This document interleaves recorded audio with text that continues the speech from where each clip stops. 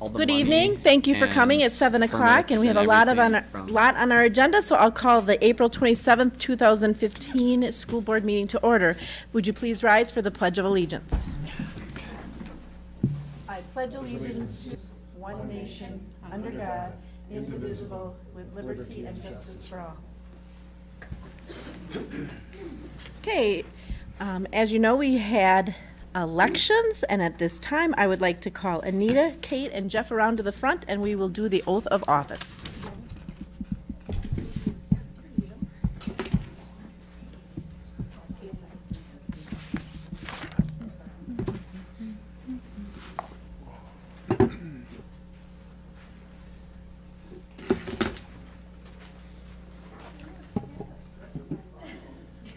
Would you please raise your right hand and repeat after me? I, and say your name. I, Kate Manning, who have been duly elected to the Holmen Board of Education. Who have been duly elected to the Holmen Board of Education. Of the School District of Holmen. Of the School District of Holmen. But have not yet entered upon the duties thereof. But not yet entered upon the duties thereof. Swear that I will support the Constitution of the United States. Swear that I will support the Constitution of the United States. And the Constitution of Wisconsin. And the Constitution of Wisconsin.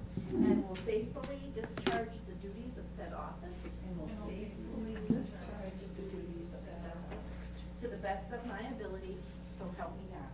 To the best of my ability, so help me God. Congratulations.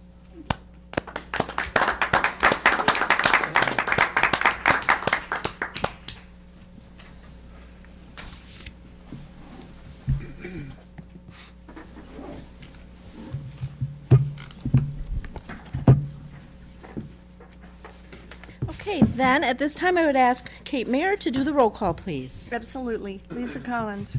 Here. Gary Dunlap. Here. Cheryl Hancock. Here.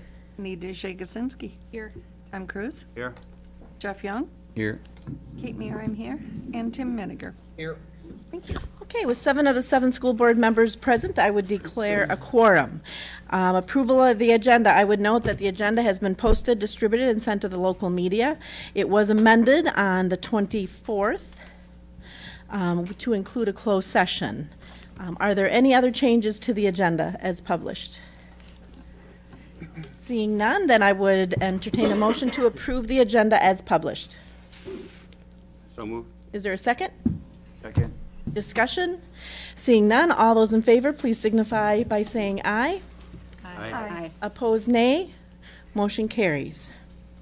Okay, board organization, election of temporary chair. Our first official action of this evening is to appoint a temporary chair to conduct the board officers election. I would entertain a motion to appoint a temporary chair for the board officers election. Is there a motion? I would move that, Cheryl, you would be the chair. Okay, are there any other, do I need to do seconds? I don't think I do by Robert's rules. Are there any other nominations for the temporary chair? Are there any other nominations for the temporary chair? Are there any other nominations for the temporary chair? Seeing none, I would entertain a motion to close nominations and unanimously elect Cheryl Hancock for the temporary chair position. Is there a motion has been made and seconded? Anita? Okay, a motion has been made and seconded to close nominations and elect Cheryl Hancock as the temporary chair. All those in favor, please signify by saying aye. Aye. Opposed, nay. Motion carries. Then, election of board officers. In this role, it says, note that they need to be made and seconded, but it does not require a vote. Oh, that is kind of, well, we've always done a vote in the past, so I think we'll just continue on as our past practice has. I think we have to do the motion to unanimously elect, so we'll just continue on with that.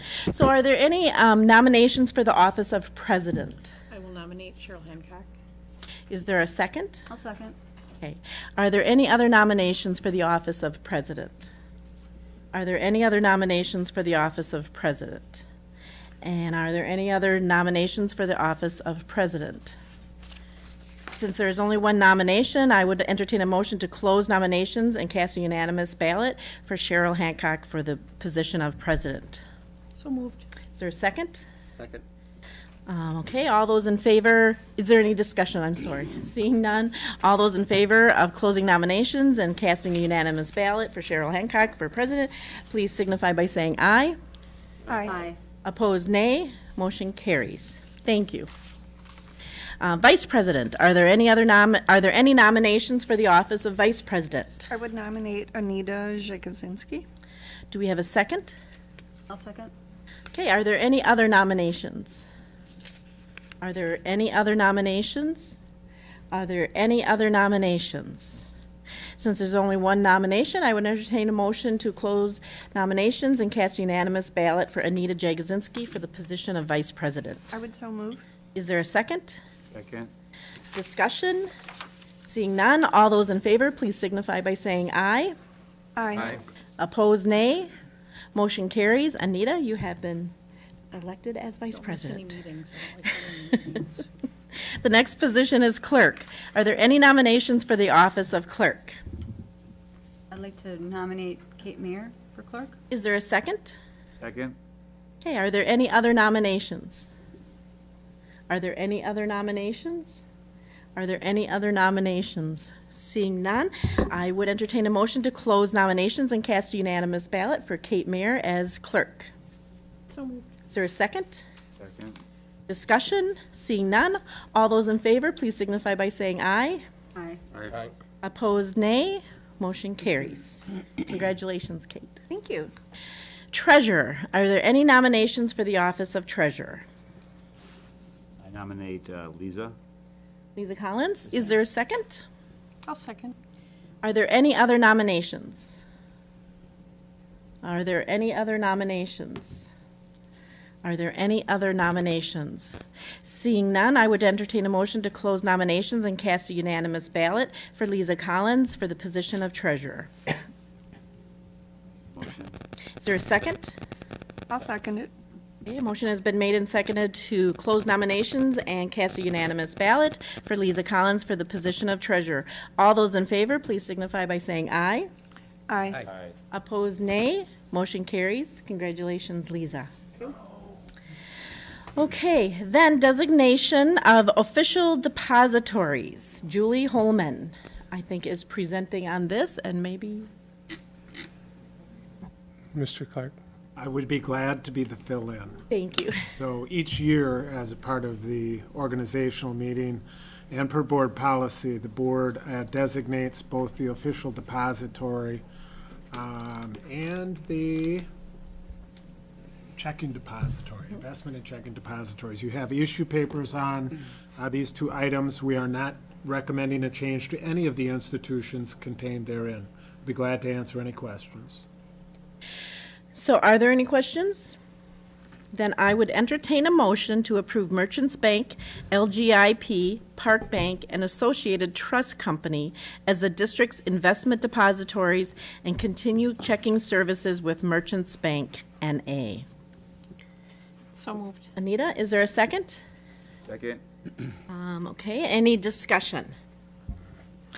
Okay, seeing none, all those in favor of designating Merchants Bank, LGIP, Park Bank, and Associated Trust Company as the district investment depositories and to continue checking services with Merchants Bank, please signify by saying aye.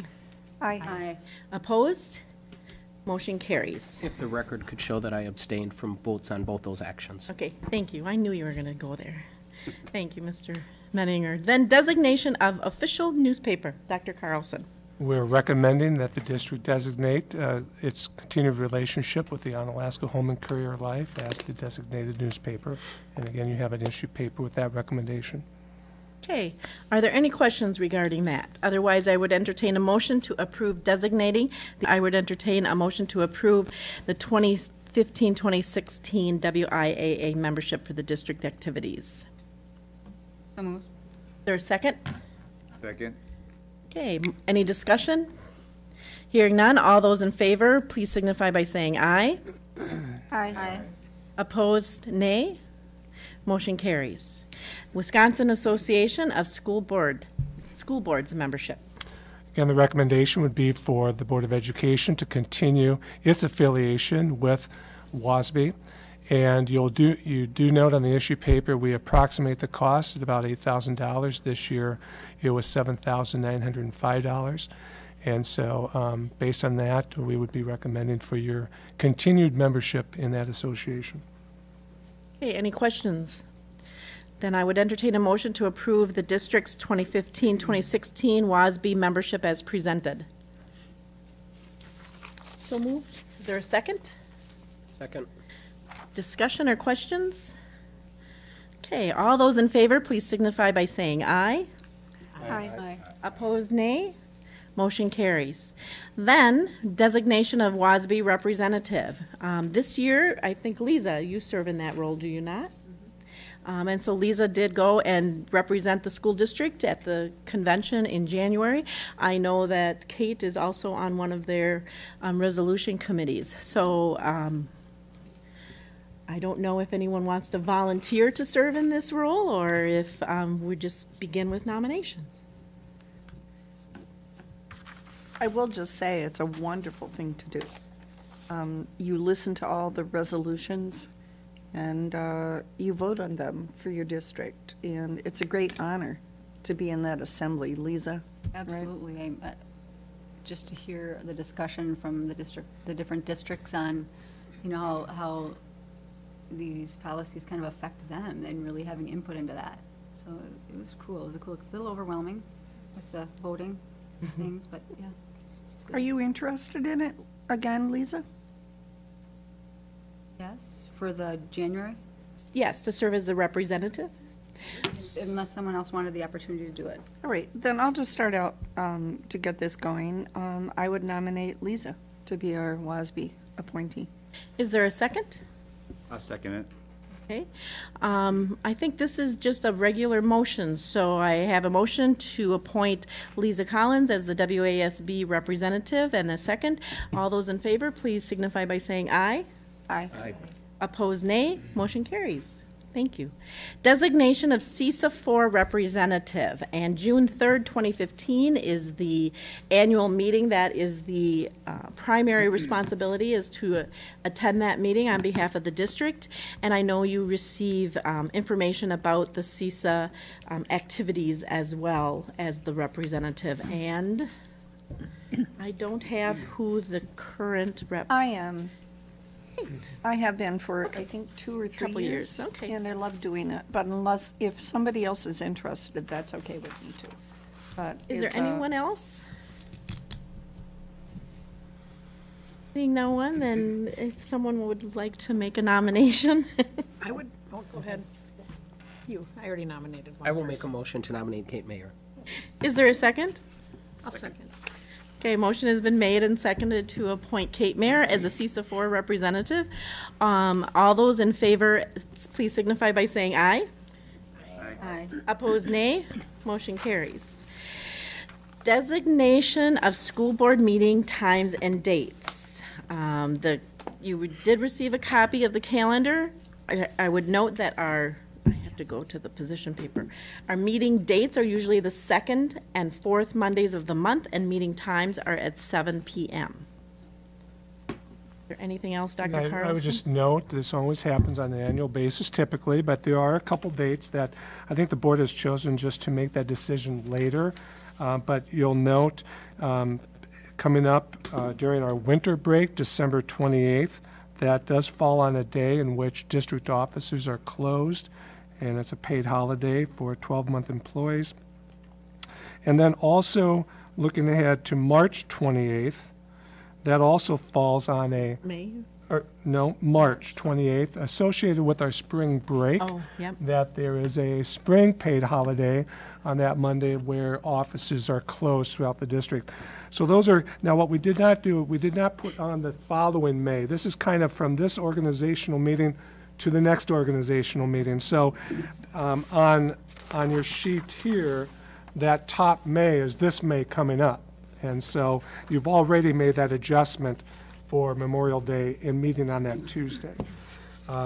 So, anyway, just to be aware, but I think in the past, you as a board have just, as you get closer to those dates, made a decision on rescheduling or even holding that meeting at that time. So I'm not recommending that you make that decision tonight, but just to be aware of it.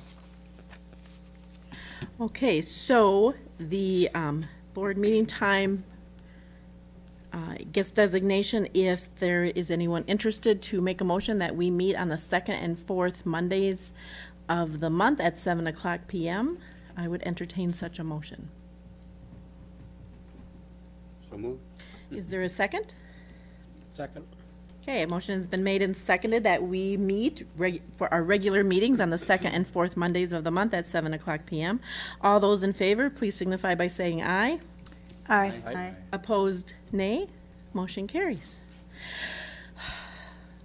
There we are. We're reorganized in less than a half an hour. That's good. Board norms reflection. I would note that the norms and norms are in your blue folder if you want to take a chance, some time to take a look at those as we move through our meeting tonight. That would be great.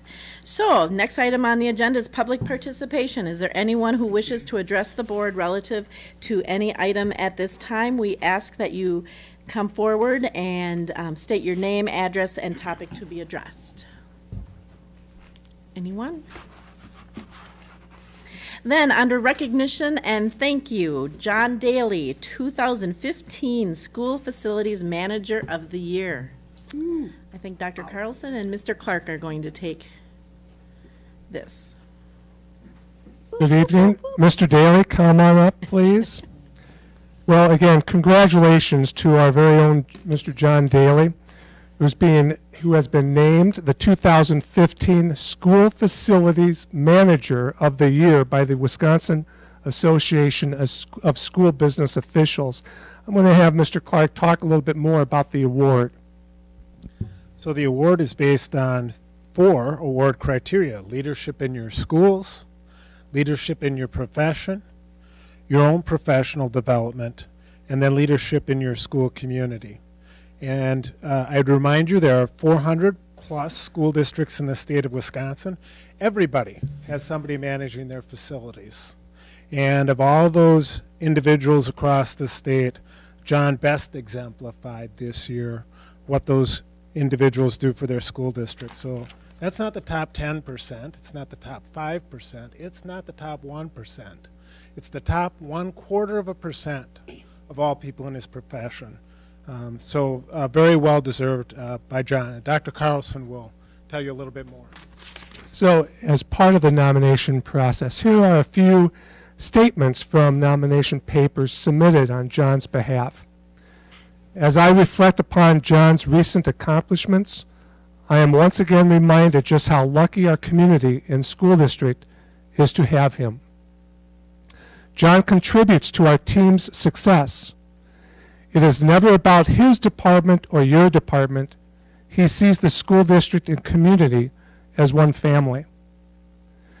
So with this award, John will also receive $1,000, and that is sponsored by Stalker Sports Floors and SchoolDude.com to support his professional development. And so we again congratulate John. We're proud of you. Thank you for what you do for all of us, and especially our kids every day. And now you get to make some comments. Okay, you sure? Long agenda tonight, but I've told Jay I've been very honored and really humbled. I know a lot of people in my position in a lot of schools, and they all care about kids and staff and the taxpayers, and you know, to be singled out is truly an honor. I want to thank those who nominated me. I think it's a tribute, or it says a lot about our organization, more than anything, more than me. You've heard us in here before talking about our classroom environment. We not only think it's good, we measure it. Our transportation services, we don't not only think they're efficient, we measure it. And food service, we don't think the meals are just good and nutritious, we measure it. I think that that what we've been doing as an organization to establish that culture says so much about us, and I'm just been proud to be a part of the school district of Holmen for so many years. And thank you all. Thank you to those who nominated me. Thank you. I'm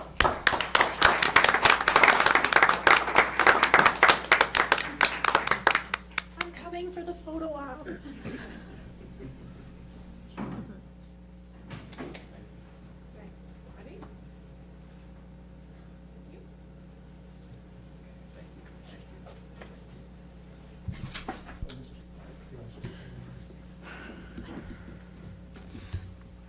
While I'm just standing here, I'll just make mention of another recognition. Last time I talked about recognizing different parts of our family, our employees, and so on. And coming up in the next week or so, we also will continue with Employee Appreciation Week, and actually beginning even this Friday on May 1 with Principals Day as well. And so, but then throughout next week, there are actual national recognized days. But we believe it's equally important just bring us all together under one umbrella as far as employee appreciation. And so while we'll see specific national celebrations, nurses and so on, here we want to embrace and really thank everybody, all our employees that make us who we are. So a special recognition for that as we enter in the coming week for those celebrations. Thank you. Okay, thank you. As I've said often, the support we receive from the community, from our staff, the extra things that they do, and folks like John who model what we really value each and every day that they come to work. We are so blessed to be a school district that have those sorts of employees here and that are committed to our students. So thank you, John, and congratulations, and look forward to the Employee Appreciation Week. District Administrator's Report, Dr. Carlson. If I could, I'm just going to make a couple comments, verbal comments, in addition to what's printed in your packet. First of all, under my report, you have the 2015-17 state budget update. Actually, this is related. I would just like to make some comments that I think I even shared with the board through a written in one of my more recent status reports. But I did have the opportunity back on April 15th to attend a discussion in Madison where about 50 superintendents gathered with some legislators. And as you can imagine, the governor's proposed budget took up most, if not all, of the 2-hour time in that discussion. So as we continue to look for working with the budget issue and await what might happen, I encourage the board, regardless of that, as we continue to move forward for next year and beyond, to keep public school funding out in front with our community. And part of our ongoing conversation as a school district, there was a consensus, I can tell you, among the, again, approximately 50 superintendents in attendance on that day, that many of our residents and taxpayers do not necessarily fully understand school finance. It is complex, and the impact our current funding formula and budget proposals, such as the 2015-17 biennial budget being proposed, have on our public schools.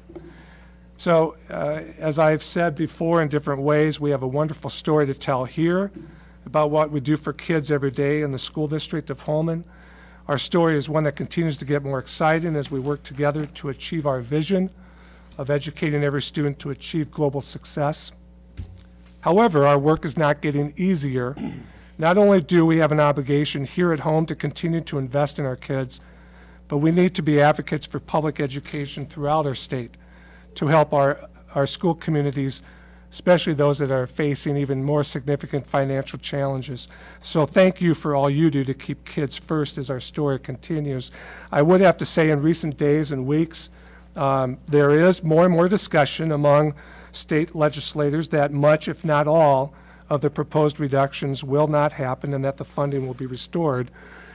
I would have to say we continue to be on hold with that, and that places us in perhaps a little bit of a unique situation. We always are waiting on that biennial year for the state to approve the budget, but in this case, with what has been officially proposed, it creates a little bit more of a a situation of uncertainty and unknown. So we'll continue to monitor, but I wanted just to share that of my experience with that of attending in Madison related to the state budget. Also, under my report, what you'll see as part of the personnel report tonight is recommendations. Part of that report is to allocate an additional 20 contract days to our instructional technology coordinator, Katie Krieger, who really is going to help and lead much of the professional development planning associated with our one-to-one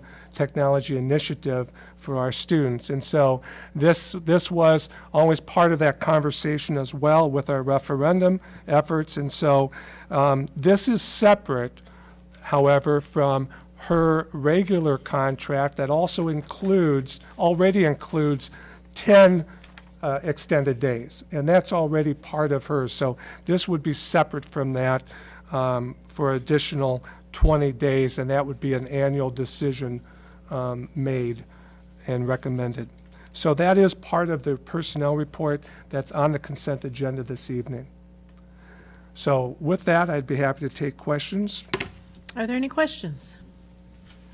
Okay, then we will, thank you, Dr. Carlson. We will move on to reports and discussion. 12.1, health insurance plan quote. Mr. Clark.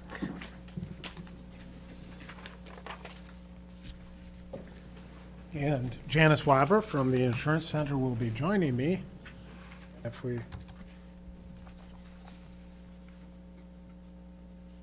technology will be up and running here just a second.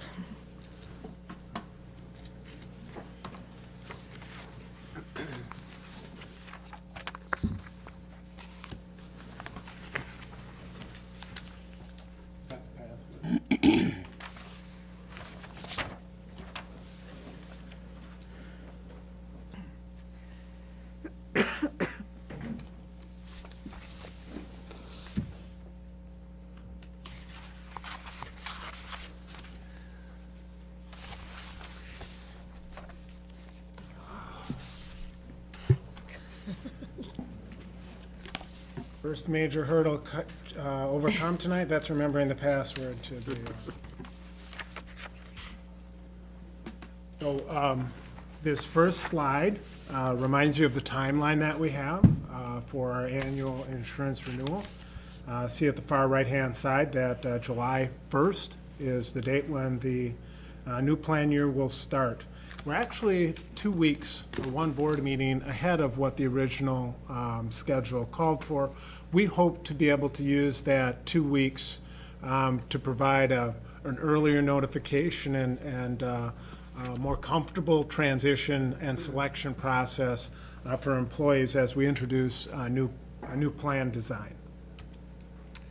I'm not going to go through this. There's a lot of details here. In fact, I think some of these the board members received in printed versions in your packet tonight. We'll also post all this information to the district's website so it's available to staff members and community.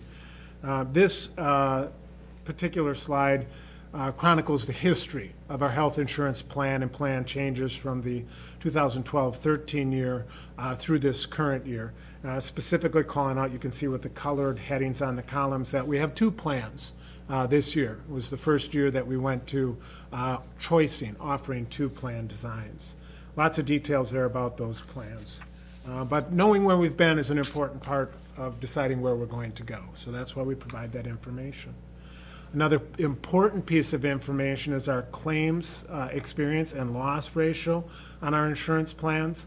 I'm not going to go through these. You've seen them before, and people can study them in detail on the website when we post this material, but it does show the history of our claims experience, why in fact it was necessary for us to modify plan design to help control claim cost so that our plan remained affordable, not just affordable for the district, but affordable for the employees as well. And it shows a very positive impact that those plan design changes had. The lower half compares the plan design claims for Plan 1 and Plan 2. Remember I said we had 2 plan designs. And remember the bottom right-hand corner on those 2, the loss ratio for Plan 1 is 129%. That means the plan is paying $1.29 for every dollar it takes in, that's not sustainable. And that will result in what you'll see later on are some increases in premiums, actually surprisingly low when you look at $1.29 going out for every dollar coming in. And then you can see the Plan 2 design and the very favorable loss ratio there. It's important that we know what kind of health insurance plan designs those other school districts, with honestly whom we compete for employees, what are they doing? And how do our benefits in this area compare to theirs? And so this was an important part of the evaluation we do, and think the board should keep this in mind as you're studying changes to the plan as well.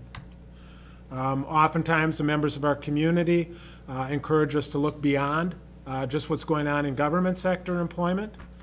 This is some information from a book of business that the Insurance Center has. Employers with about the same number of employees we have, not exactly the same, and it shows the type of plan design features that they have. We think, again, it's important for the board to have this information should community members present you with questions. So that's where we've been and what we've been looking at in terms of information. The first two columns here, headed in the maroon and goldenrod, are the current two plans. This is 2014-15. And we're then showing here in the last three columns the plan designs, I should say, that we'd be recommending for next year. Remember, at one point in time, we had talked about the possibility of dropping Plan Design 1. It's the plan design with the lowest deductibles, lowest coinsurance, and lowest copays.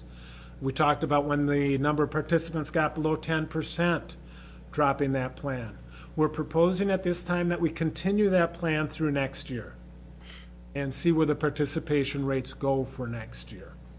What our insurance carrier has told us is that it's likely you'll end up with very adverse selection. That is, people with the highest medical costs remaining in that plan, and everybody else realizing it's not very affordable.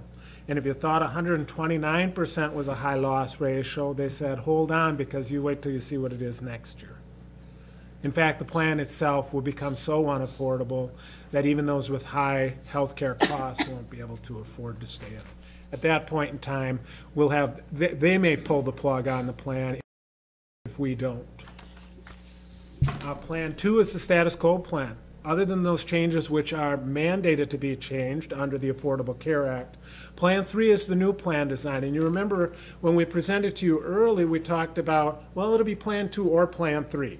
We're going to have two plans. If we keep Plan 1, then we'll either keep Plan 2 along with it to pair it with, or we'll go to this Plan 3. Well, we're thinking the better alternative for next year is to actually add a third plan and keep Plan 1 and 2. It will give our employees more choices. So Plan 3, you can see the items highlighted in yellow represent the changes. You've heard about these before. It's increasing deductibles. It's increasing the maximum out of pockets, both single and family. And then in the yellow down at the bottom half, to offset those expenses to employees, we're increasing the HRA plan amount, and instead of having it be eligible to be applied only towards coinsurance costs incurred by the employee, we're actually making it eligible for the second half of the deductible, which will give those employees in that plan access to those dollars earlier. The items in aqua, the bluish color, are those changes which are mandated under the Affordable Care Act. And I think Janice is going to, I'll turn it over to Janice in a few seconds here to talk about that. Remember, we've also talked about maintaining a 2-year direction so employees know where we're going. Not just this next year, but where is this going over multiple years? And what we see happening at this point in time, predict happening in 2016-17, again, is that Plan 1 being abandoned, Plan 2 remaining, Plan 3 remaining, and looking at introducing Plan 4, which continues to take us further and further down the path of consumerism and wellness-based design, and that's to introduce a high-deductible HSA plan. And there's several reasons to be working towards that goal. I won't go into all those tonight. Tonight's presentation is really about what's going to happen next year.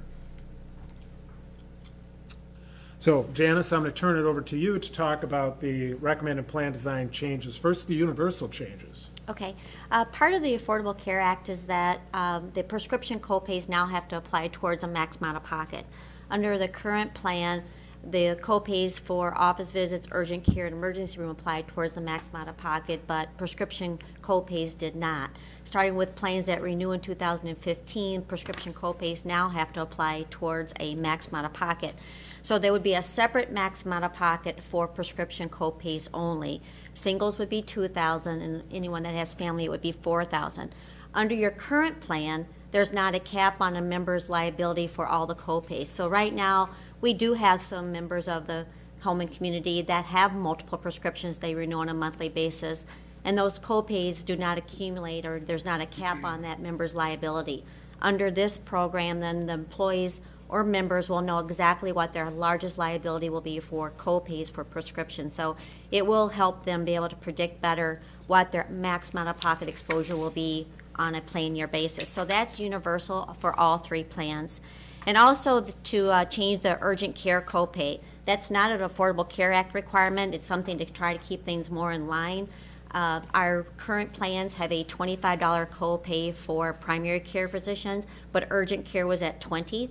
In our community, the average office visit with a primary care physician is running about $158, and urgent care is about $220. So we had it more skewed where urgent care was cheaper because of a $20 copay. So we're just trying to keep it in line so that employees and their members make better choices. So that's just to balance out the way that the plan was initially designed. So that's the reason for those recommendations. And well, Janice covered the whys, or why are we making these changes, each case, and then the impact that these will have to the individuals and to the plan are also outlined for you there.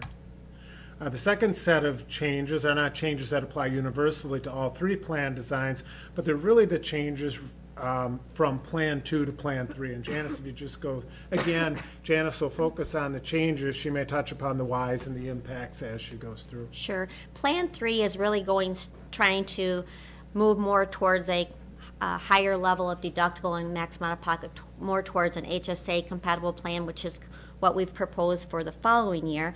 So the network deductible in network would be $1,000 for single and $2,000 for family. Deductible at an out-of-network provider would be $1,500 for single, $3,000 for family, which would impact the max out-of-pocket.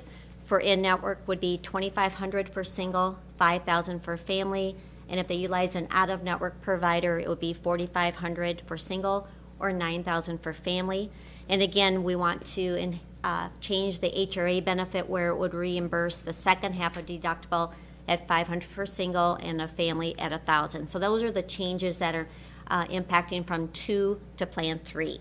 The why, it would help lower the costs not only for the district but for the employees. It's more of a consumer-driven plan, which is the direction that we've had in place for a couple of years. More effectively manage future claims and premiums. We know that the plan changes that we made from Plan 1 to Plan 2 had a significant change on utilization, and we predict that this will help continue that path. Align with our wellness incentives. We both serve on the wellness committee, and we're using the data from our health insurance plans to help towards the wellness activities within the district. And then the movement towards an HSA type plan for 2016 and 17. Impact, increased plan choices. I know the input we've received from employees throughout my involvement at the district is they want choice. And we had one plan for a number of years because we're trying to incorporate 7 different plans down to 1. And then by adding the second plan last year, I think it was very well received. And I think having 3 plans this year will at least give employees an option where they can pick what is the best plan design for their plan and their family going forward for the new plan year. It increases take-home pay based off their plan selection. It preserves the competitiveness with other employers in the area, and it's partially responsible to financial challenges of the district.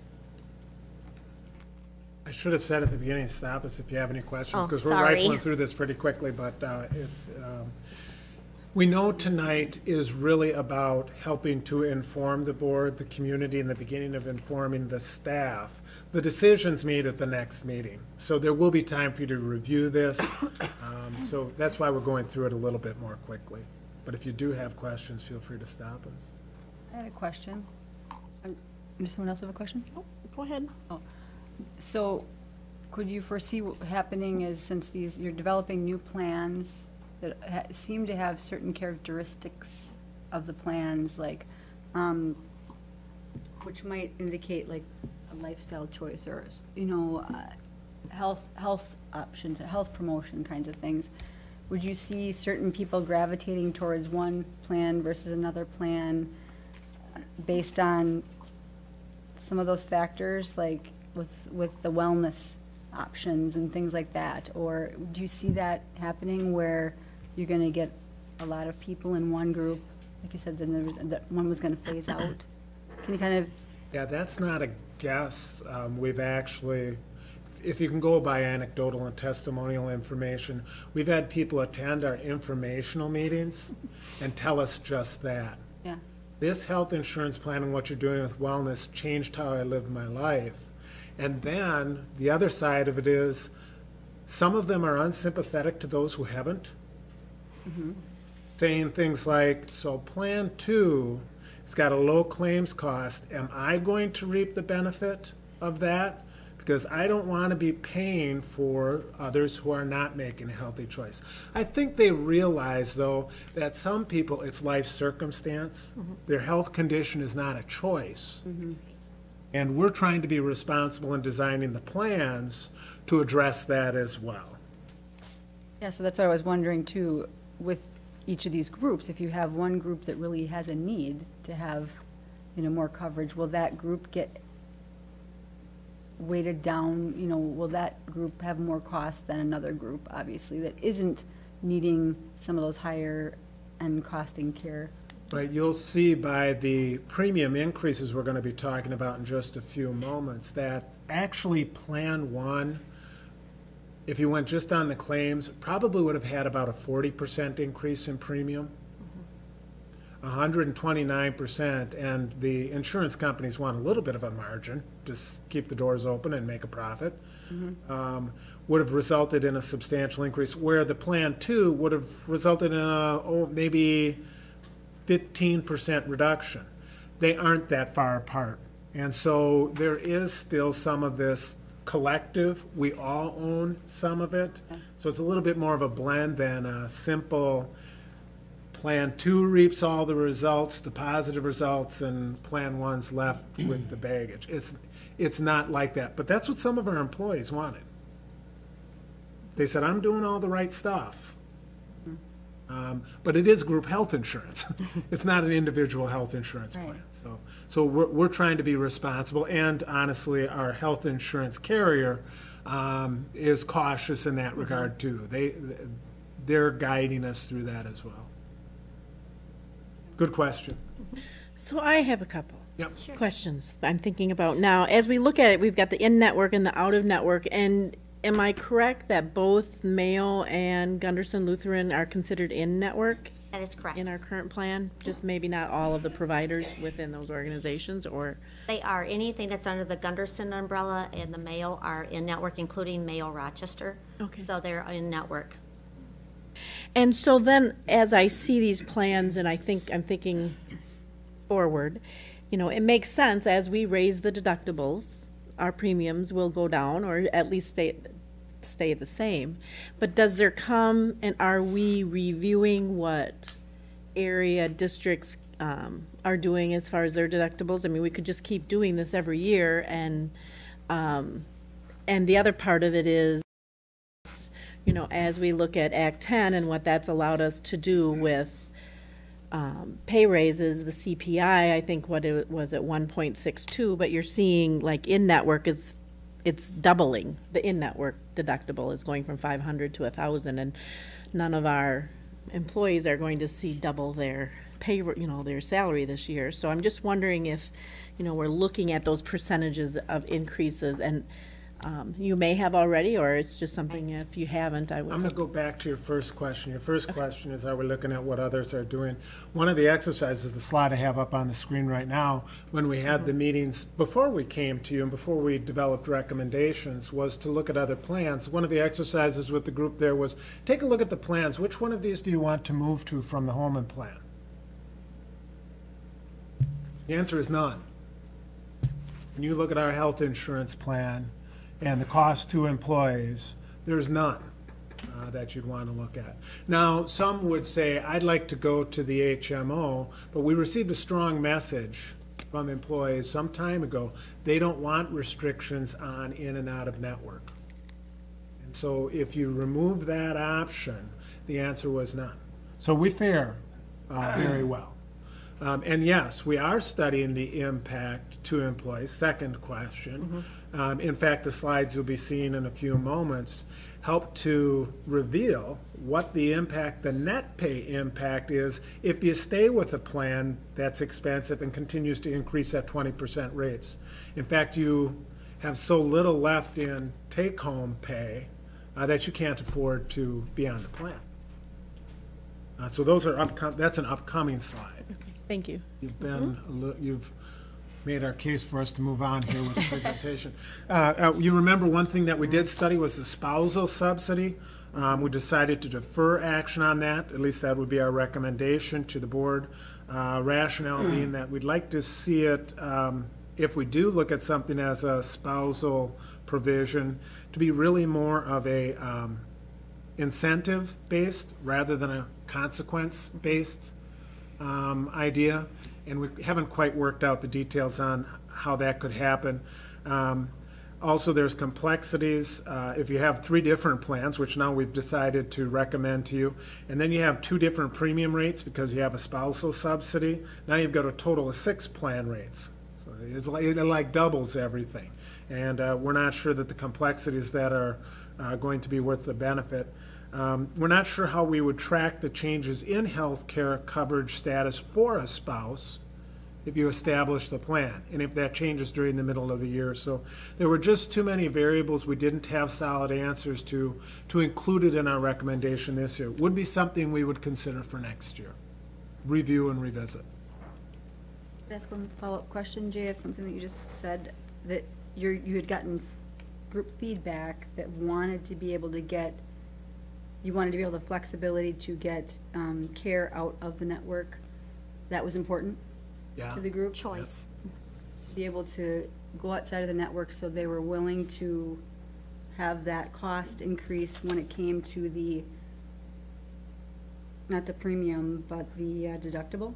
No, the one thing, the message I think what we really received was the employees want freedom of choice of where they doctor, so they can go to both Gunderson and Mayo. If we went to an HMO carrier like Gunderson or Health Tradition, the employee could only go to Gunderson, or they could only go to the Mayo Clinic Health System. Right. And the employees really wanted the flexibility to go to both. And we have some employees in the community that the employee goes to one doctor at a particular facility and the spouse or the children go to another, or they go back and forth. And they wouldn't have that flexibility of doing that under an HMO plan. How does that impact the cost? HMOs are typically less cost than a PPO plan because of the network differential. And with an HMO, they're going to give their own selves a bigger discount, and the discounts are part of the plan design and what drives rates. But also the claims and utilization will definitely have a bearing on it, on the rates as well, not just strictly an HMO. It depends on the discounts have an impact, claims and utilization of a group, and what they can predict as the future risk within a group.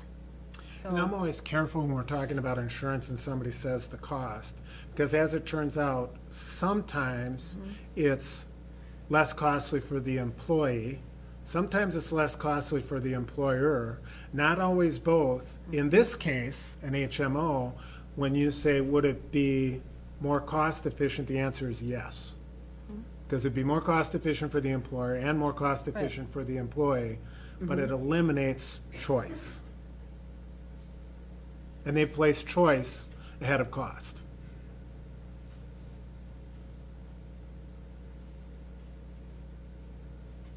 Long term, is it gonna stay that way? with the choice?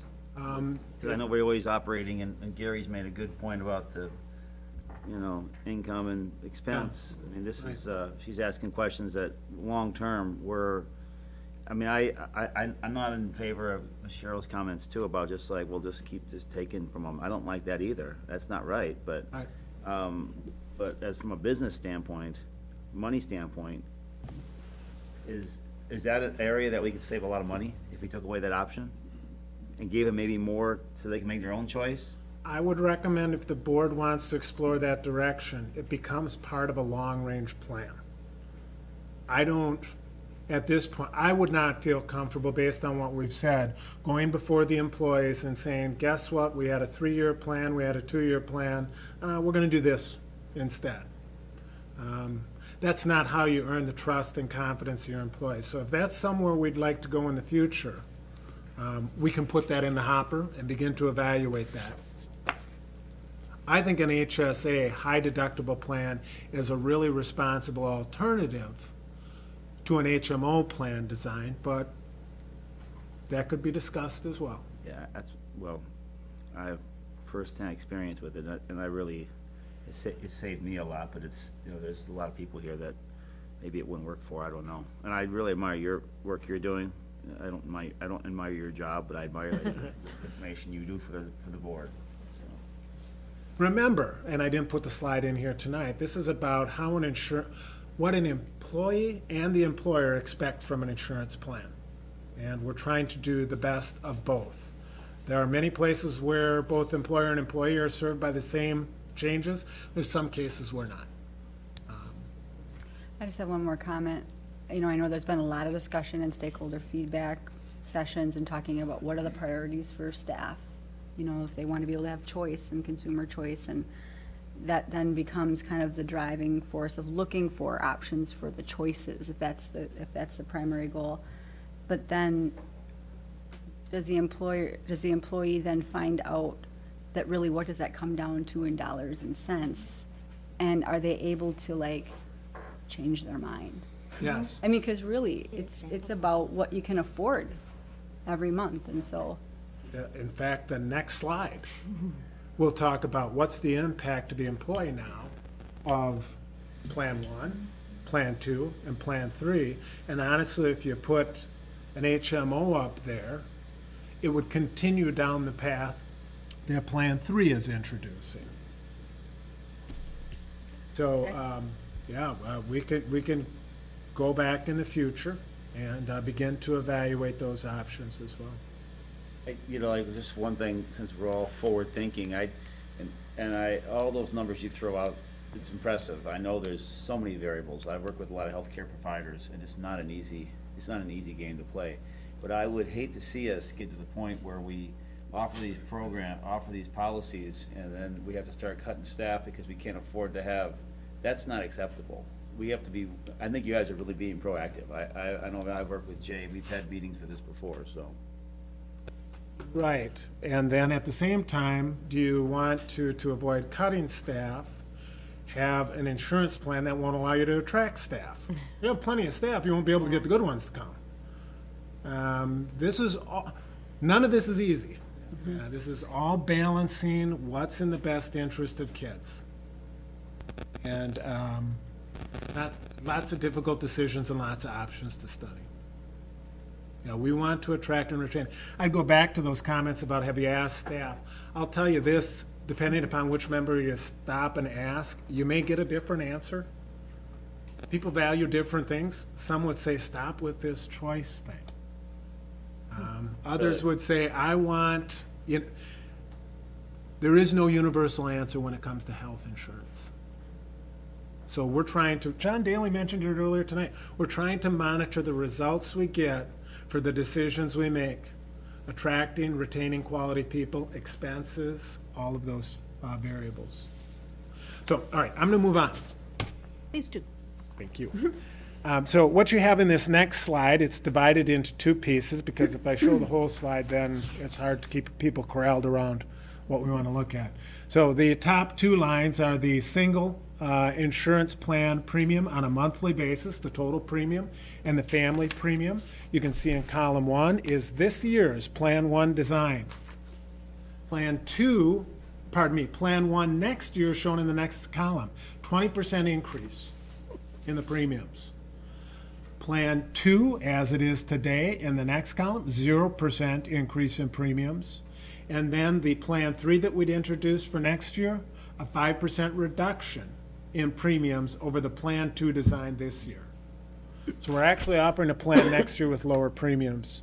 The next set of rows is the amount the employer pays. You can see that this year on Plan 1, the employer on a single plan pays a little over $8,000, and on a family plan, a little bit over $18,000. You can see for Plan 1 next year, the employer pays less. Remember, that's because the employer's contribution is 85% of the lowest cost plan. And what happened with the lowest cost plan? It went down 5%. So even towards Plan 1, the employer's contribution is going to go down.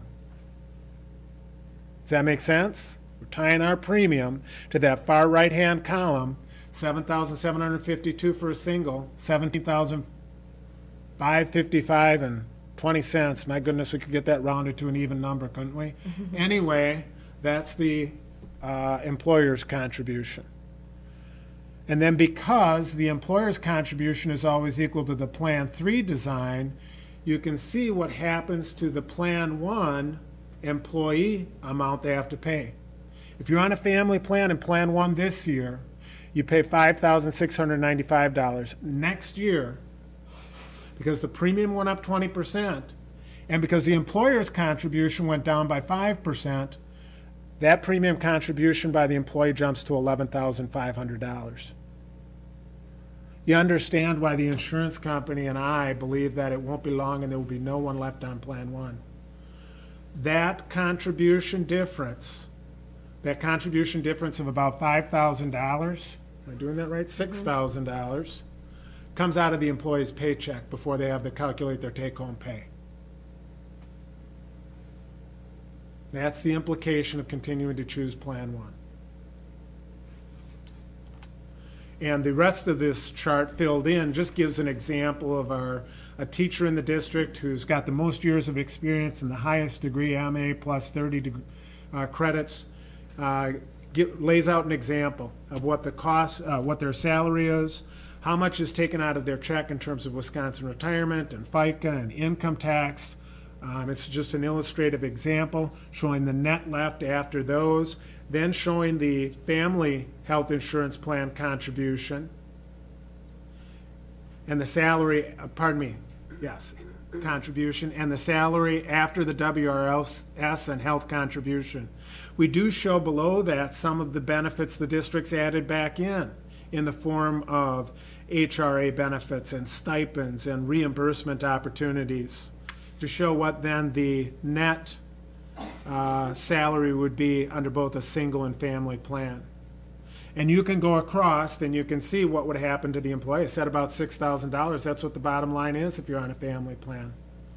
If there were no change in the salary, it'd be about $6,000 less in wages. But you can see if the person elects Plan 3, there's actually an increase in net wages.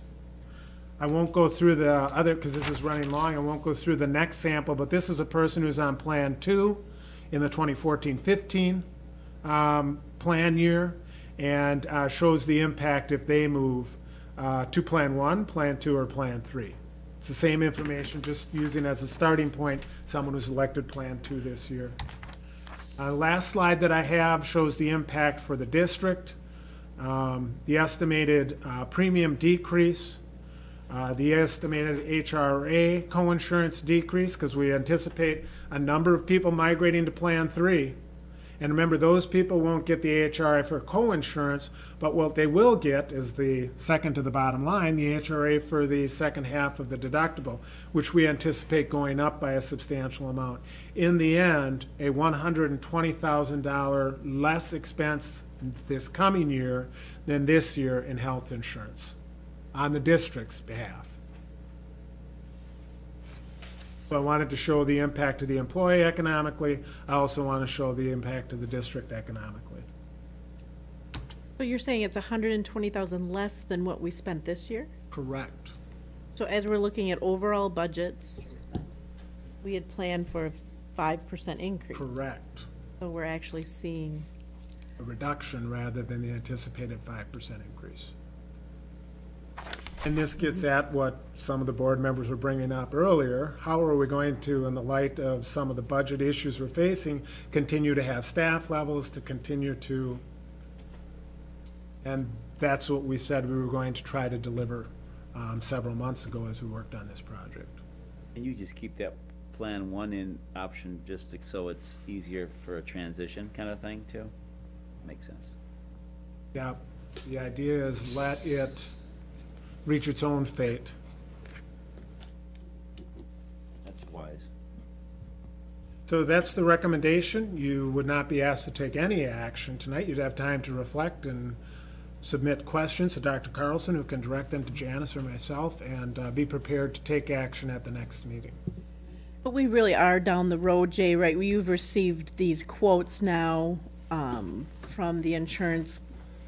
So we're really down the road past looking at an HMO for this year, but it is something that we could look at possibly next year as we begin. Absolutely. Yeah, and we come to you, I don't remember if it was January or February, we start with personnel and governance. If there's ideas that need to be embedded in what we look at next year, then that's the window of time to say, you know, we need to take another look at it in a different light. We can do all those things early in that planning calendar that we shared as the second slide. Is there a way to find out which provider in our area, the majority of our, Yes. so we would be able to look at then maybe an HMO with that organization and, We actually, the report that we received from UMAR actually gives the top 20 providers and their dollars that are spent by our membership. So it shows not only facilities, but it also shows the different providers individually.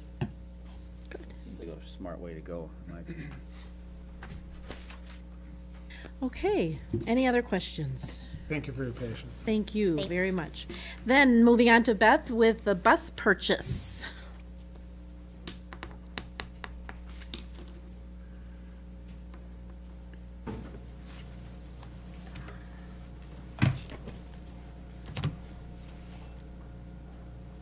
I came across a school bus there was 3 of them available when one of the Nelson bus called me and asked me if I was interested.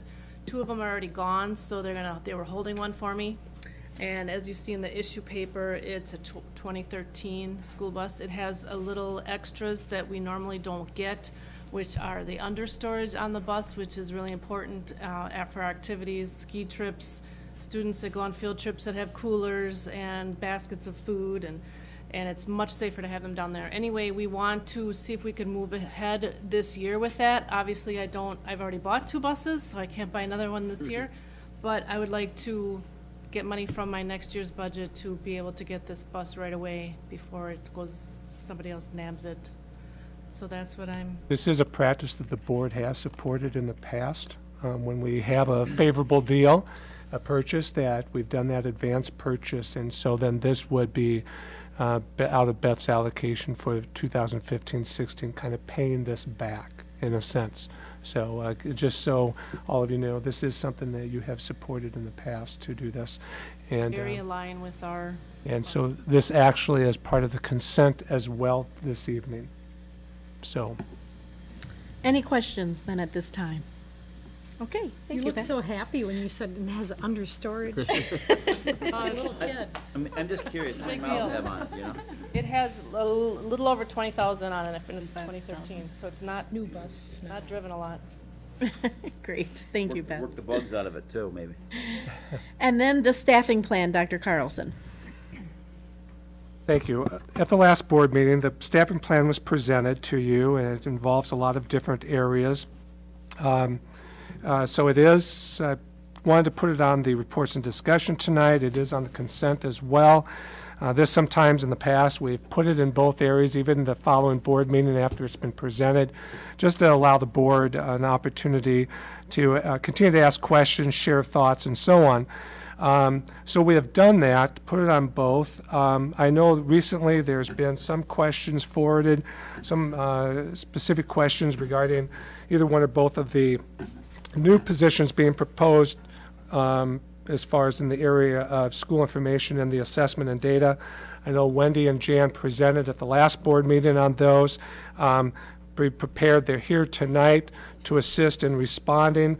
There was some questions asked that would try to respond to even as late as today that I know some of you perhaps may have not seen. Certainly there's a desire or recommendation to try to advance and move forward with the plan as presented, but we're here to obviously assist you in understanding any ongoing questions you may have. And if that impacts somewhat of a decision tonight, I would simply ask if there are questions, be as direct as possible so that we can do a thorough job of following up and getting those back to you. And again, a lot of thought, a lot of work annually goes into this, and there isn't, boy, to really impact our kids and the personnel that really has that direct impact on kids, there's very few other things as important as our staffing plan and what we present to you ultimately for your recommendation or your decision on the recommendation. So with that, I've already said to Jan and Wendy, but also there's other parts. I know some of the recent questions were specific to those, but I know that there's other parts to this plan. If there are questions on the high school, that will be me, as I think I know Mr. Bear's off to a recognition tonight, and so I said I would try to do my best. Julie's here for our pupil services. There's a couple changes there as well. So we want to do everything we can tonight to help you. And then how that results in moving to consent, I guess that will be up to you ultimately to decide that. So with that, open up for questions. And then those maybe in the audience might be prepared to come up into the side table to help as needed. Okay, are there any questions? I had some questions, and I know, Dale, I was one of the people that forwarded questions to you kind of late, and I apologize for that. It's just been busy with life. Some of the concerns I have, just with the uncertainty of the state budget and the funding kind of being in a holding pattern, with the cost of the two positions, and it's not the classroom teaching type of positions, it's the two positions, the district ones. The cost of those is pretty significant, and I just feel like if we can wait on those two positions until we know for sure, we have a little better idea what the funding is going to be like from the state. And I actually would like some more data from other districts, maybe the same size as ours. I know today you had emailed back Sun Prairie, Elmbrook, and Chippewa Falls have positions of data and assessment coordinators. They are bigger than our district. Sun Prairie's almost twice as big, and I was trying to find their salary ranges online and wasn't able to, but I'm just curious to know if they actually do have a assessment and data coordinator like the one that we are proposing for our district. They are two big positions to add when we had promised those four other departments those temporary one-time chunks of money, and then we retracted that. But these positions weren't retracted. So I'm just really struggling with putting this much money into these positions until we have a little bit more information on what the state budget is going to look like and what exactly these positions will look like. If we put money into these positions and create positions that we know they never go away, they're there permanently, and I'm not saying they're not worthy.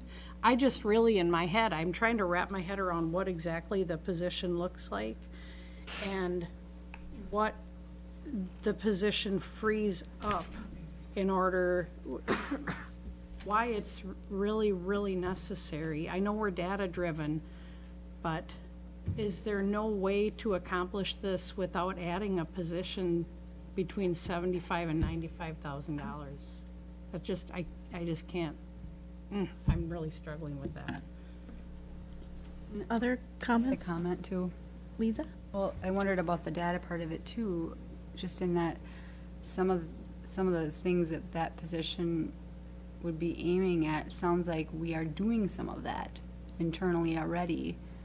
You know, possibly not clear on exactly who is doing all that, but if we do have someone internally that's already doing that, do we need to create this high level of a position? Can we work with some of the resources that we have? I guess I agree kind of with that amount of money for that position. Can we work with what we have to see what we can do with what the budget's going to bring down?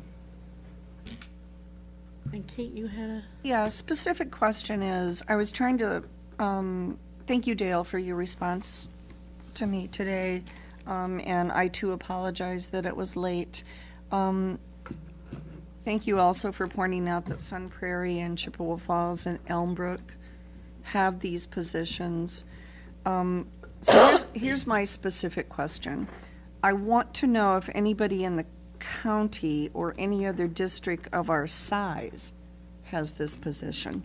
And I'm asking that because Sun Prairie is 3 times more than us. Chippewa Falls is 1.5% more than us. Elmbrook is 4 times bigger than us. And those are the 3 that were mentioned that do have this position. So that's one question, is who compared to our district, which has 9,500 citizens approximately, also has this? And I guess I still want to know why we need this. I guess I don't have answers to that question in terms of when I weigh on both sides. I understand that every person in education and in business too, I think, is dealing with data right now. But people take on their own data and they get it done. So I need to be convinced that there's a reason that our district staff cannot handle this, and therefore we need one person just to do this. Those are my 2 specific questions that I would like some data on. Any other questions or comments, or? I thought the same thing, all of the ditto. Anyway, but I always wonder with the technology, what we're pushing to with the referendum that passed, if there wasn't some systems in place that would make this more streamlined, and I'm not sure exactly what all these positions do either, so I didn't know that's a variable too, that with technology, if we keep going forward like we should, we would have, maybe we could streamline some of the processes, so, thanks. Well, and I think I did share with Dale, I have no doubt that we need someone doing data for us in the district. I think we are relying on people that isn't their forte, and we hire folks with that background in instruction and those sorts of things and pupil services, and then we require them to get bogged down in all this data because data is so high on the pole of what's being requested out there. So I have no doubt that we need it. I was concerned about the 2 positions, and something that Rose, I understand we have Infinite Campus, and that 12-month information specialist will be doing a lot of work with Infinite Campus and supporting our stakeholders and entering data and doing all of that. The other side of it, the assessment data coordinator, I don't know if I'm understanding it correctly, but they'll be pulling out a lot of information. And in my mind, in my experiences, I always think it's best to have the people who are putting it in be the ones pulling it out. And so I'm not sure, again, I just started thinking, do we need to have 2 people? And are there, since I know we have a system right now to track our assessment that's been working, pretty well. But there's an interest in moving that information to Infinite Campus. Are there additional costs to doing that? We heard about another program, Wise something, at the last meeting. Wise And- Dash. And is there, I've heard that there is a cost to doing that, I think. So I'm just curious if we're moving all of our data to that, is that another module or something that we're going to have to? So those questions came up, and I've shared some of those with Dale, and, oh, you have it on your screen, okay. Anyone? Yeah, but is there a cost to that? Is the school district to use that Wise Dash, or to get that information from there into our Infinite Campus? So I think that's why we asked Dale to put it on reports and discussion to see if anybody else had similar questions. Can I ask a follow-up So, yes. question too? So the data coordinator, I would also like to know, specific question, does he or she relieve some of the duties of people that are doing it now currently in administration alone? Or are they relieving the duties of our teachers, who also are compiling tons and tons of data that take up a lot of time? Will that data person also be relieving our teaching staff of all the stuff they have to do to enter data and forward it, et cetera? So that's just a question. Whose positions will be relieved by this hiring? Okay. So any others?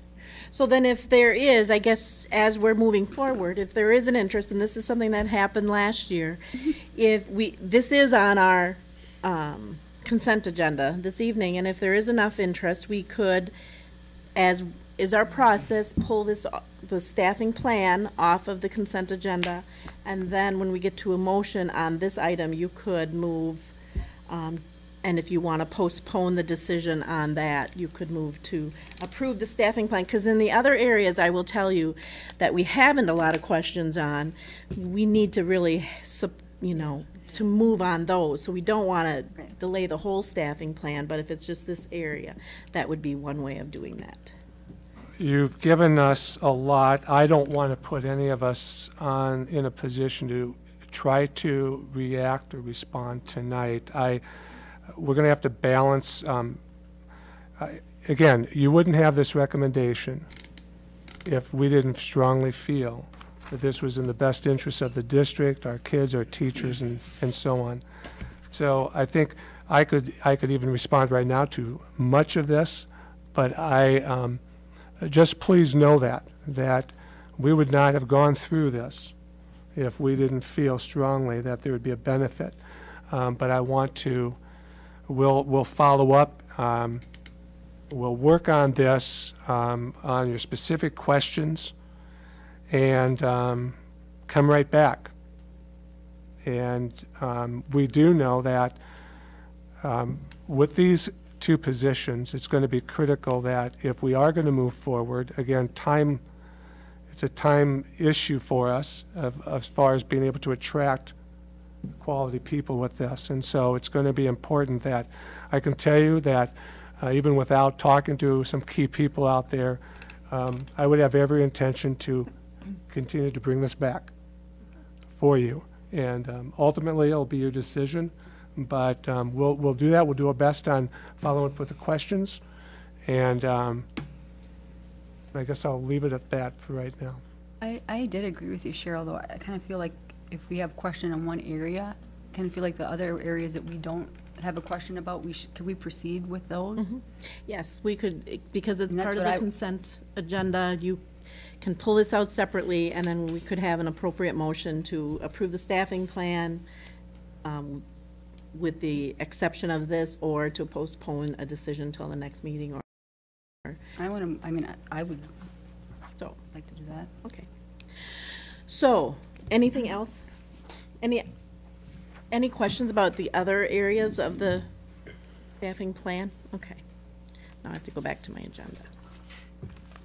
So, then we are at the consent agenda items. So for the purposes of the consent agenda, are there any items that you would like to have pulled separately to consider them independently of the consent agenda? The staffing report, I would like to hold. Okay, any other items? Then I would entertain a motion to approve the consent agenda items with the exception of the staffing report. I would so approve. Is there a second? I'll second. And discussion? Okay, seeing none, all those in favor, please signify by saying aye. Aye. Aye. Oppose, nay. Motion carries. So we have approved the consent agenda items except the staffing report. And I would entertain a motion regarding the staffing report. I would make a motion to approve the staffing report with the exception of the assessment and data coordinator position and the 12-month information specialist position, pending more information. Okay, is there a second? Second it. Okay, any further discussion? I'd just like to say that the history of our administrative staff handling finances of the school district and handling staffing decisions has been pretty solid right now, and I think that they've done their homework on these positions, and I think they deserve to be have a good look at them. I mean, they deserve the right to have us support those decisions and to move those positions forward. Okay, any other comments or questions? I'm not saying that I wouldn't eventually, Gary. I just feel, and I just need to be on solid ground with it in my own head before I could feel good about supporting it. That's all. And Tim, you look like you. Yeah, I think, you know, as I look at this, I think the district needs these positions. I do think that they are well supported as we look to be a continuing to growing district. I do, however, have concerns with the state budget and its impact on adding positions. And so I am going to support this, not because I think I need more information. I'm just a little hesitant to be adding right now in lieu of too many uncertainties around the budget. Okay, any other discussion? I'd like to, if we have a format for requesting data now, is it requesting data like we're requesting, is that appropriate to use that format to ask for this data? You're talking about all the questions that we threw out here during our If it's discussion. We should data-driven. actually, yep, we should actually begin to look at that format as we ask those questions. Do you want to do that before we approve or go to vote on the motion, or? No, I don't think Okay. it's necessary. I just kind of want to remind the Make a board that point, okay. we did this format. Yep. And we did it for a reason, and if it's appropriate, we should be using it. And I was gonna ask a question, but, Okay. okay, thank you. So, any other comments on the motion? I guess my thought too is the budget, but then also, we haven't had a position like this before, where we're having someone specifically looking at data. And so given that that's kind of a unique, newer position, you know, and yeah, I think it's a wise choice. Tom, did you have anything else? I just was curious, I know these types of positions are hard to fill or hard to find, so it's ASAP, Dale? Getting this, what? I would think that we will come back the May 11th, and then, boy, yeah, Mr. Cruz, to really attract, you know, how much longer after the May 20, if we come back for approval of May 26th, you know, we're going to reach a point, whether we can go into June or not, but at some point, we're going to have to make a decision. Do we move forward for next year or not? But I would say we could go another board meeting or two. Just curious. Thank you. Okay, any others? So a motion has been made and seconded to approve the staffing report with the exception of the two positions so mentioned. All those in favor, please signify by saying aye. Aye. Aye. Opposed, nay. Nay. Motion carries. So then we are moving on to board member reports and discussion. I'll call on board members in the order of the roll call and ask that you present any comments or committee reports you have. And I would just like to start by saying to our new Student rep, don't feel pressured, Jeff. This is something that we just ask if you have any comments about activities, things that are going on in the high school or in the school district. You certainly can bring them and share. If you want to just listen to this evening, that would be great, but we do welcome you aboard, and you'll be a little bit in the middle of the group, so I'll give you some time to hear what other board members say, but we'll begin with Lisa Collins. I don't really have anything to add. We've had our first, other than the finance committee meeting, we hadn't met for a while due to the referendum things going on and dealing with that, but I think we're trying to get back on track just with, you know, all of our budget pieces that we're looking at, and possibly bringing on another community member. We've added one a couple months ago, Jennifer Shams, and looking for someone else to add. We did not start talking about our data request. That we had not done that at this last meeting. I apologize to my fellow board members. We had talked about saying we were going to do that with our committees, but looks like we're going to have that on the agenda for this next time. But that's about all I have. Okay. Gary Dunlap. I'd like to welcome Jeff Young to the board. If you can give me any recommendations, is stay engaged, and we'll lean on you to get some information from the students, so stay engaged with the students and listen to what they have to say and bring it to us so we can use that information. That's what we're going to try to use you for it. Congratulations to the new elected officers. We got a new organizational, not much changed, but and there's lots and lots and lots of things going on in the district right now. Lots of events and lots of shows and ceremonies, etc. Get out and enjoy it right now, and tell all your students and kids to be safe out there, because spring has a way of making kids a little crazier than normal. Yes. That's all I have. Okay, thank you. Anita Jagosinski. Welcome to the board, Jeff. I hope we're somewhat entertaining tonight. They're crazy. They're crazy. Look like he's thrilled. And I just, an update from the Personnel and Governance Committee meeting. I had the health insurance update, which is why I was looking up school information all during your presentation. Sorry, Jay, but I sat through it last week. So, and we had talked about paid leave for staff members at the beginning of last school year, when some staff members went on maternity leave, and there were some issues with them having their leave paid for in different manners, and we got that straightened out at Personnel and Governance, which was appreciated, and that'll be coming to the board. And we also talked at great length about state tournament clinic attendance, whether or not to close the high school, how to count kids' attendance at the tournament, if they rode the coach bus versus if they rode down with their parents. So Dale was going to get some more information from Bob Bear and come back, and we will discuss it some more. And that is all I have. Okay, thank you. Tom Cruise. Welcome to the board. Jeff, right? Yep. Welcome. It's a fun place to be. Chairs are nice up here, aren't they? The new student always brings donuts on their first night. That's what I'm thinking. That is not true. Damn. Oh, I should It's kind of a rough group sometimes, but we all have the same goals. So welcome aboard, and I'd like to give kudos to Jay for his support person. She brings awesome coffee to the finance committee meeting. We just power right on through those things. That was not Jay. That was Shirley. He said her support. I said his support. Okay, support. Oh, your Yeah. support person. Yeah, I Okay, gotcha. didn't know our names. All right. Yes. Is that it then, Tom? That's it. Okay, then, Jeff, do you have any comments? Not at the moment.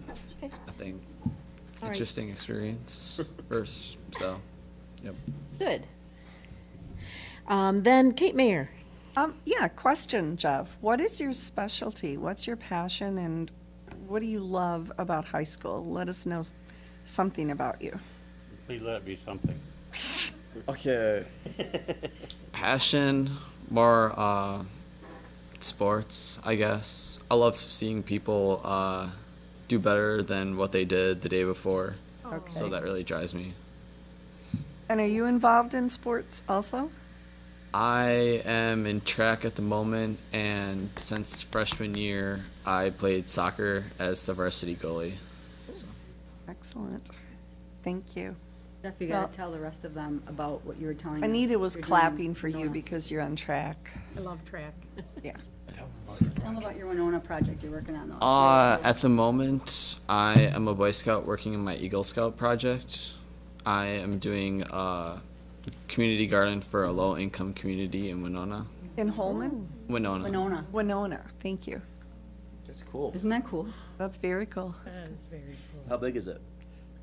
It's 2 lots. I'm doing 10 beds. The beds are 12 by 12, so I don't. Wow. Yeah. You're busy. Gonna be. Fun. That is really Thank cool. you for doing that. Well, you're a very interesting, wonderful person, I think. So welcome aboard. We'll be happy to get to know you.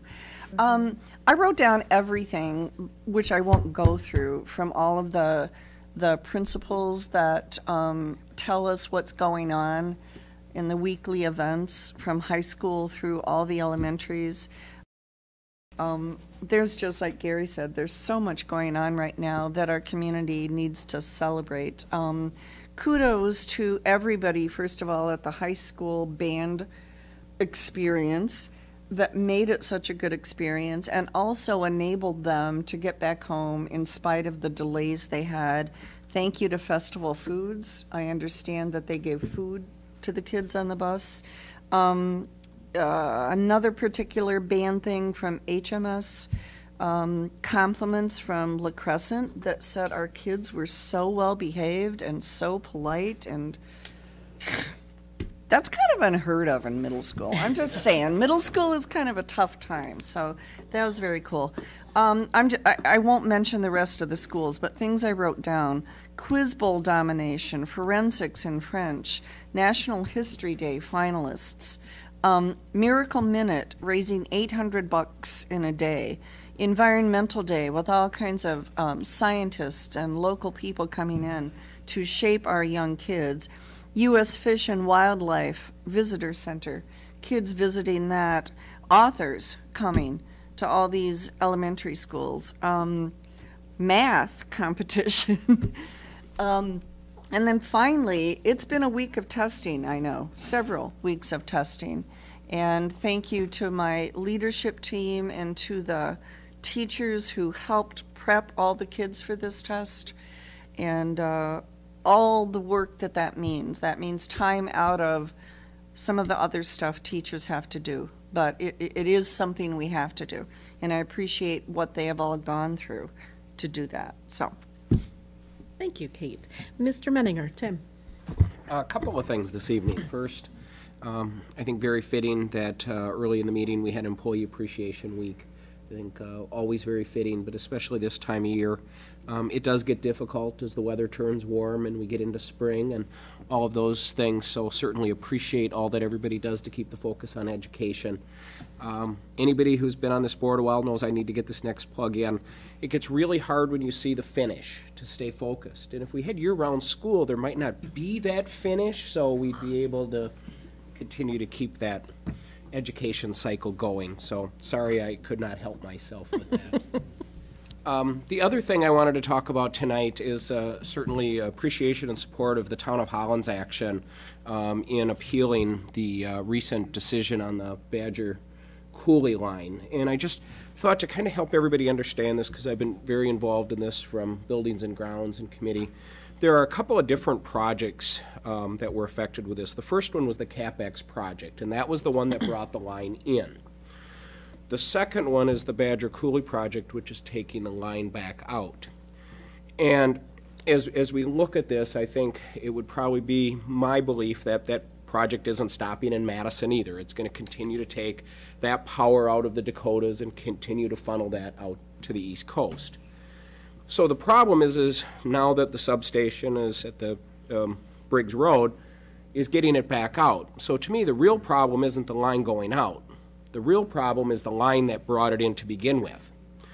And as they talk about all their talking points about reliability and transmission and all of this stuff, I can't help but continue to ask, why can't all those needs be met where the line does not have to double back on itself?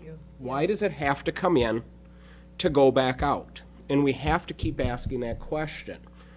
And if you start to look at it, and again, this is my belief or what I feel, there's a partner in that original project, the line that came in, that is not a partner of the line that's going out, that has power lines at that current substation.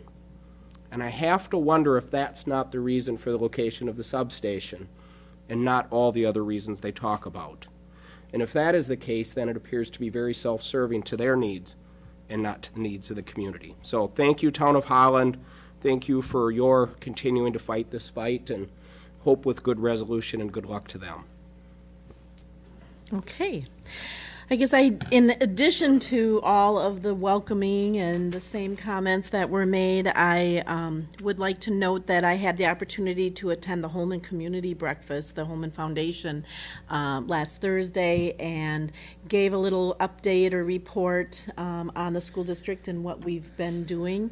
The Baronic family was recognized as the Fred Frick Servant Leader honorees this year for all that they've done with Pizza Corral and in the community, and it was nice to see the community youth center, the community center just down the road, that they really kicked off their campaign. Their meeting tonight. It's Kate and I know we both really wanted to be at their meeting tonight. We continue. I assured everyone that the school district continues to be supportive of the project, and we'll look and see where we could possibly be a partner in the project, even though it may not be on district land. Certainly they will be serving our youth, and we have facility needs from time to time, and we discuss some of those things. So I think we should keep an open mind and see where there might be some cross benefits to us utilizing some space there, if that is at all possible. And then graduation season, you know, we talk about all the activities and things going on, and there's academic programs, and there's sports activities, and other music activities, and those sorts of things going on, but there's nothing better, I don't think, than graduation season. So make sure you make plans for graduation, May 23rd. 1 o'clock. 1 o'clock. Graduation is, Memorial Weekend's a little bit earlier, it seems, this year, so, you know, keep that on your calendar. There is nothing, I think, more rewarding than watching those young people walk across that stage as they complete their 12th year of school, and it is a very positive thing for us as board members to do. There's also the recognition event the Wednesday before that the senior banquet takes place, and that's a really nice event to go to. You get to hear all and see all the positive things that our students are doing and are being recognized for. And this year is at 260 some students. Will be approving the graduates here not too long, probably the first. We should have that on the next agenda. On the next agenda, so we know those numbers. I hear the next year is almost 300. Right. Yeah, so those numbers just keep growing and growing, but just be safe and be celebratory, and remember to thank our staff for all they've done to help support the students in their journey to that point. Let's see, board correspondence. You received the red folder. I know there were some things from the village on some of the growth that's going to be happening and some of the residential planning that's happening within our area. Committee written reports. You received written reports from Finance, Student Achievement, and Personnel and Governance. And board meeting schedule. 11th is our next board meeting. Senior banquet's the 20th. The 23rd is the graduation. And 26th is our school board meeting. Is that a Tuesday? Yes, it is. And that is Tuesday. Just keep that in mind, that that's a little different. So board meeting reflection, I kind of wanted to use that as we threw out a number of questions. And as we reflect on our data request tool, I think, Dr. Carlson, I wouldn't want you to take a lot of time to look at those individually, but if any of those questions are going to be, I think what we've identified, if the data is not necessary to make a decision, I would hope that we didn't ask the questions unless we felt that they were necessary to make a decision. Lisa, you look like you're... Well, I'm just thinking, do we need to look at all the questions that we were asking and weigh, kind of weighing that against some of our criteria. I mean, do we have time to do that right now during a board meeting, or is that something that we need to have a little bit more look at? I think it would be for time purposes if Dr. Carlson, or Christina could type each of those individual data requests up, and then we could take a look at that. But I think probably the most urgent one is how much time is it going to take? Is any of that data going to be really, is it available? I think that's one thing we've said. Is it already exists? If it already exists, or is it going to take a long time to compile that? I think that's when we would need to really have a conversation about, do we need that information in order for us to make a decision? So I'm not sure if May 11th is going to, if you feel you can get all of those out to us, and then we can start to individually go through those. I don't know if you've identified who asked the questions, those kind of things, so.